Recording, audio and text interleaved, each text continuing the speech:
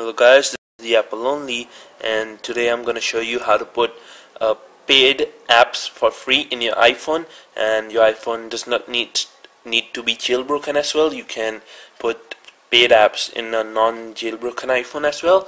So first of all, you have to download the software. I'll leave a link in the description below. It's called P Helper, and after opening that software, it will seem somewhat like this. So first of all, it's a kind of Chinese iTunes store, so you have to follow my instructions to download an app. So first of all, you have to click any of these options, and a search bar at the top will come, and then you have to write, here we go, and then we have to press enter, and it's loading. So now we have the app.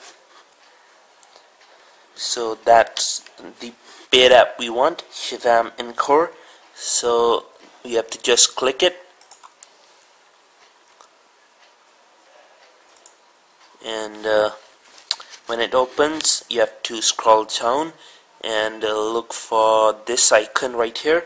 It says download, and you have to click it and it will start downloading.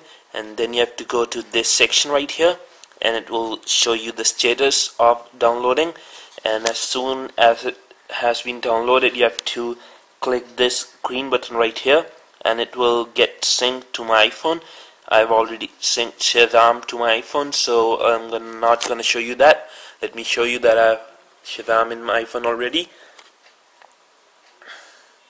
Here we go. So that's Shazam, and that was my tutorial for how to put paid apps for free on your non-jailbroken iPhone. I hope you liked it.